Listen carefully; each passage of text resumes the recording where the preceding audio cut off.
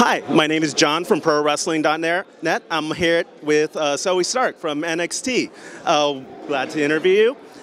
You're in the it's a 5-way women's championship match tomorrow? 6-way. 6-way. Yes. Can't mess that one up. It is 6-way. Of course. Zoey Stark, Roxanne, Gigi Doll, and Lyra. So Tiffany. what are your thoughts going into that? Almost like this, how do you feel at this point of your NXT career? Oh man, I'm so excited. And by the way, it's also Indy Hartwell. So we got all 6 of them, right? All great competitors inside that ring. I'm very excited. But here's the reason I talk about NXT career. So, I remember you got signed by WWE like Tuesday. Did they put you on TV like the next NXT after you got signed? Immediately. Yeah. So how did that come to be? So I did the Dusty Cup on 205 Live. And that's where Shawn Michaels and Triple H saw my potential, and then right there, it was just hitting the ground running. It was time to go. Oh, awesome. So, yeah. So here's the thing. So you work both as a good guy and a bad guy. And both seem to pan out real. Which one do you have more fun doing?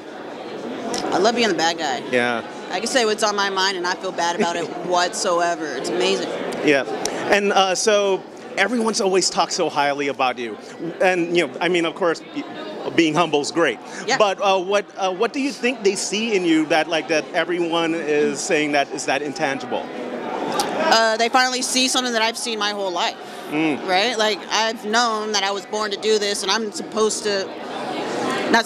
going to revolutionize this industry on the women's side. Be the next, I don't like to ever say be the next Charlotte Flair or the next Becky Lynch. I'm the first Zoey Stark, right? So it's exciting. Okay, one last question. Let's see. So you came from Las Vegas area. Where were you trained? So Future Stars of Wrestling in Las Vegas. Okay. I started in Salt Lake City, Utah, at a place called UCW Zero. Okay. So that's where I really started my career and where things kind of started taking off. Moved over to Texas for a little bit, trained over there for about a year and a half. Finally moved to Vegas and started at FSW, and that's when things really started happening for me. Okay. And I said one last question, but let's do another. Oh yeah, you're good. You did have that long leg layoff, you had that leg layoff. So how do you see this your WWE tale so far? How do you feel about that? This starting up hot, having that long layoff, coming back hot, and now being in a championship match. That was probably the hardest time I've ever had.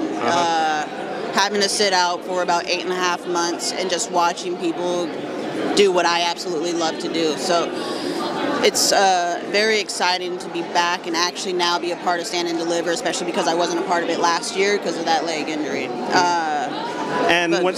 When they brought you back, so they did the whole QR code thing. Yeah. Yeah. So what was that? What made that come to be? Was it we're gonna try this out and maybe use it for the White Rabbit stuff? Or? I did it first. Yeah. All right. That's here. I did that first. But Bray Wyatt, he made it better. Let's be honest. That was amazing stuff. No, Bray Wyatt didn't do Wordle, though. yeah, that's true. That's true. Yeah. We got it from a Super Bowl commercial. Oh, okay. Yeah. Yeah. I'm not a big football fan myself, but one of the writers, he saw it, and he said, let's do it. Okay. So I just trusted him completely, and it worked. That's cool. Awesome. I think that's it with this interview. It was nice talking to you. Nice talking to you. Have a good match tomorrow. Thank you so much. Have a good one. Awesome.